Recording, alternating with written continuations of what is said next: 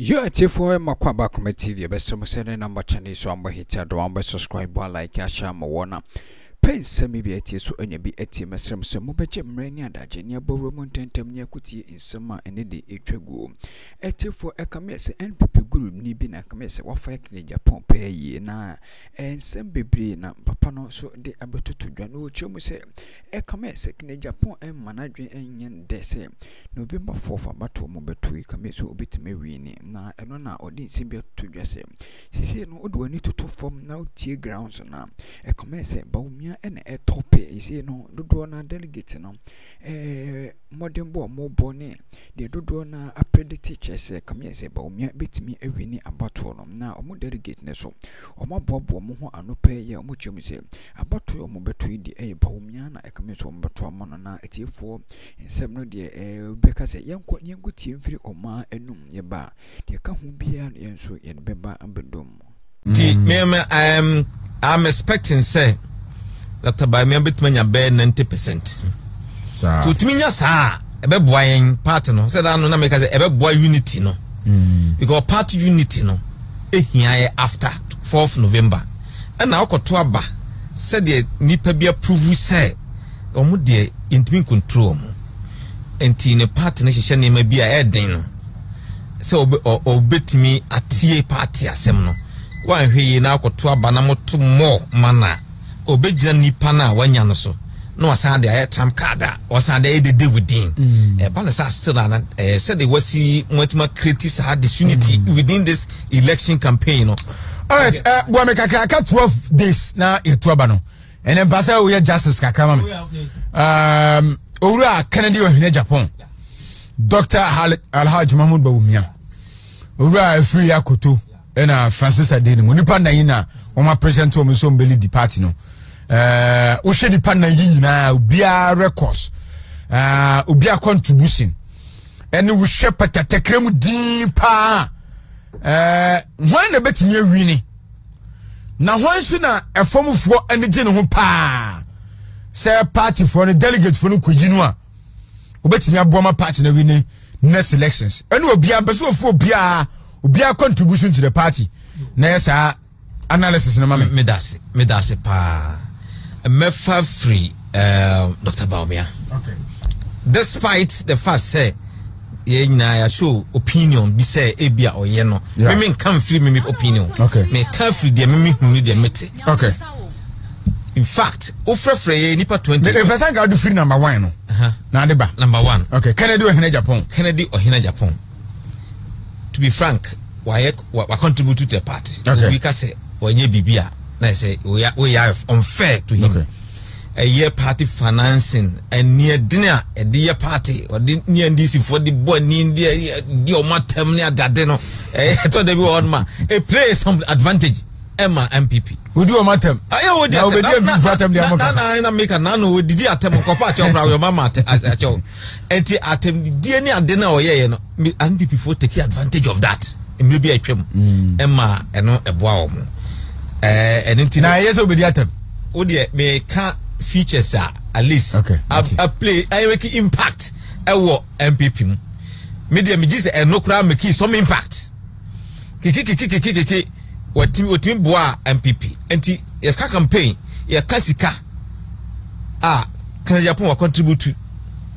Na the me when say the chances to win the presidential candidates a position 1 ppm there a very slim if you say number 1 or shall no nanka grofo pejano or ya there now so kasa bi awaka I can pass kasa awaka crowd and can hardwin but kasa of course ogusu all cano among crophobia fadwin so no apa I said na ye hwe no na ye woni mugidi say obetimi aboa part or part in ho do no as ye hu say part in ho do no mu as the personal the personal ambition no do no as part no ho do enti ema okasa ama oka etwa nkontompo kra e de ye the campaign enti amankrofo bi buafu papa saa de no a breaking it down kakra a breaking it down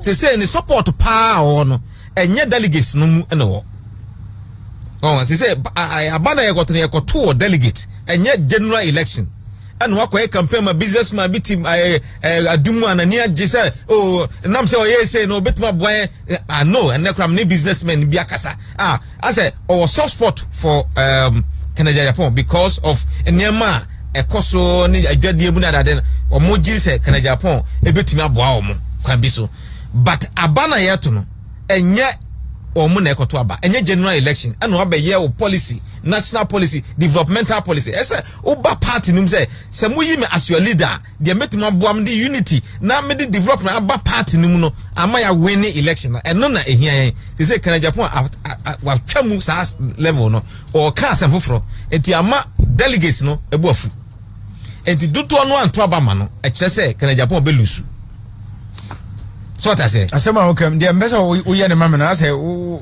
mbesa we no as we are mbesa discuss topic na mama na say lose ni abe we just discuss it so be lose any no the point is adia is what who there so ka de ma hunu no number 1 they make can boldly opa sisudua say make say me boat 4th anwumre be say oh and they make aband there I'm concluding I'm trying to conclude can you put lose because yes can you put lose every say delegates na ekoto aba delegates no moko delegates odidi o matem enti no ontimi win that is the case enti ye fa nto ho ye ba third one second Bawumia no ene wa wudiem I'm make say enya me diem pese na make say oh enya me diem pese na make say me shase ka say Dr. Samson Anoma me shase ka head of accountancy department KST when I ka say see ba say me kan yi me say me shase no man kan say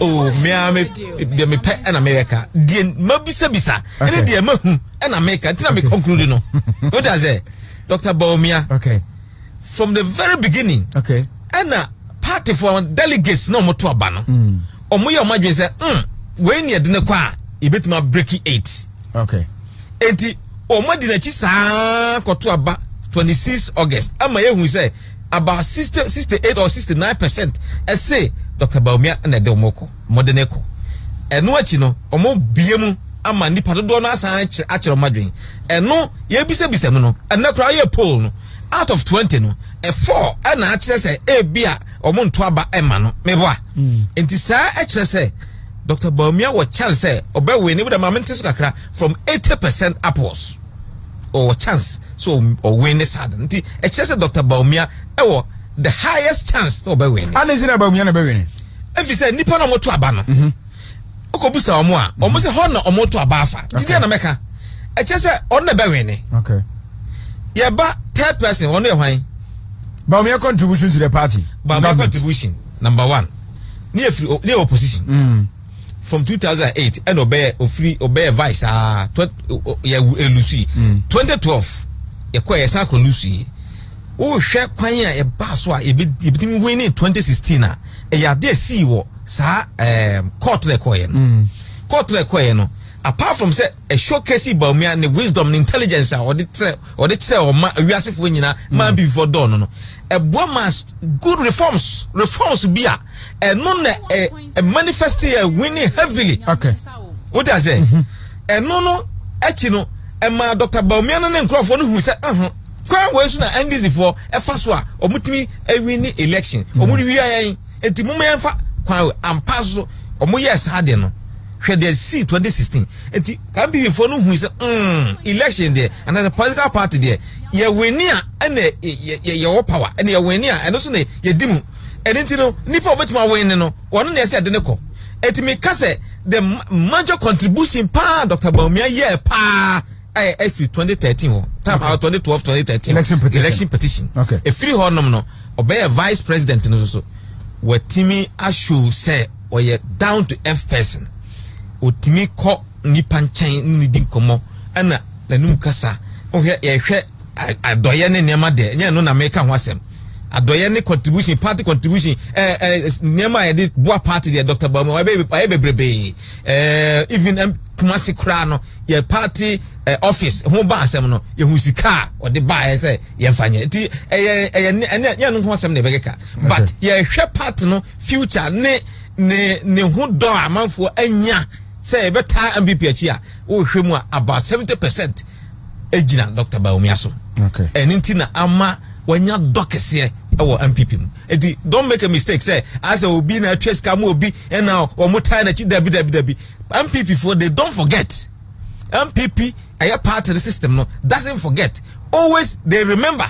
It's America say omo awon eya no ya raise ni ada na omo hwe yie fi say etme abe omatuma dwen akakai o makura esore so omo gina MPP mu aye bibia se wo omo take action bi na ya akose omo papa de na ya nka MPP sana MPP tie enti omo hwe yie pa because the step we taking na e betuma affect future generation enti de mimi hu Ora France Fîrê akoto number 3 on the ballot Fîrê akoto zu abon homo de pa o hwe na Akufo-Addo ne struggles ya or the bear power or bar power nyina no Fîrê akoto we big pillar integral part when na Akufo-Addo to say na oba obeye e ba power mususu no uhwe agric ministry kan ofa so opagya agric before COVID-19 etimi agric productivity no ko by 8% as saying in fact waya de pa uhwe kama nkrofo ka se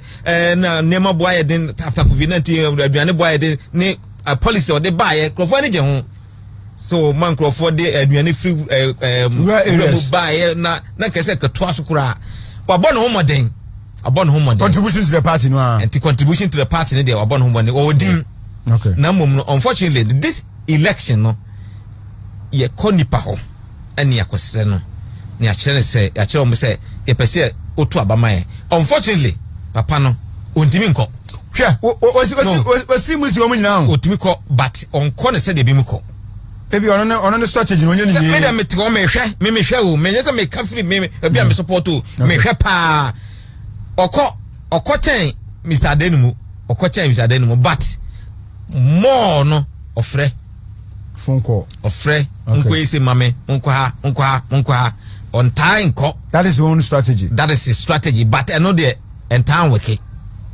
at this kind of election no painful pa wo mu a omudeche mu namu gidigidi kasa na da wo tifie na ofre dia e burden okay enti ono so or problem the chances of losing here high okay Mr. Adenumu the lowest contribution to the party unfortunately Mr. Adenumu contribution me hu okay the tia me hu yen say why MP ti why MP wo Mampong Asante Mampong yes or yen I don't say 8 years on yes or yen contribution all right or yen contribution all right in some binti of oko out and otiwo Menesia anase mate una men kan se mate na for the past 7 years ono anu mtum onye contribution bia to the party fi say ono no say na ban ni MPP aba power nso oni aban mu ta no ka kire o yes okay wo say na ban eye MPP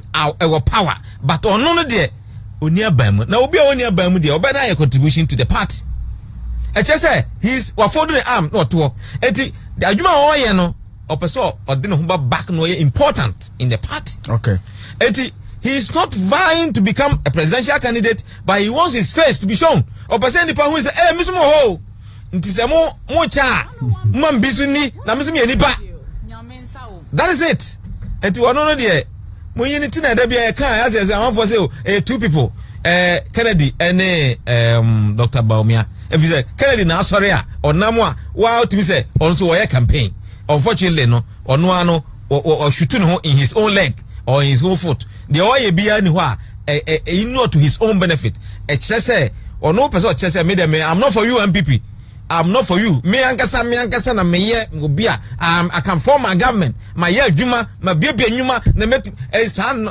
nya campaign we na de campaign say campaign na oye no is for the next level what show mu nani nya wie wo hwe nipa nan no a wana wogidi ye se obetimi adwini na uwini a ebe send a signal to even the opposition parties the obetimi wini is simple Dr. Bawumia ono na obetimi ono so na wini a ebe send shivers down the spine already na send that because number one north NDC ye nyina is almost stronghold amanfo keka kwan a Dr. Bawumia ba ye ya or yes niama akraka how North no nyina follow to MPP. They say no, yeah, come MPs krana MPP were more than NDC. Our North 5 regions no. Uhwemwa enam say ono no onye let me say asantini per se no or sa support base around the country everywhere. Our team align so well and fast with the people. And you know sadia no and na mama who say on say Kramoni no ntia woye no me bisa me timi say oh Kramofo o my alert and ready. Said this time alone ye pese ade ba kwa ya no meni nyihu ye yeah true and the minimum when is on pay but a play big role even ya Ghana hakra everywhere election koso no sad ne koso groupings omotumi to aba based upon say we a member keke. What I say? Uko America, sa societies no KKK for na ade omo ye bad people kra no omo nipa omo tumi sorry energy say ekoto abama no all because say we nipa omo policy ye bad no ene no omo support omo just omo or aligned no to abama no enti minim say enkramofo no e wa anigye bi say omo say Dr. Bawumia ba at least for the first time omo nya omo nipa or ye kramoni to become a president or break his history say ekramofo ye vice. And in this case, no, situation when I'm about Bawumia big footing. Say a 2 man say or MP parliamentary presidential candidate. Obetimia win it. I'm a MPP.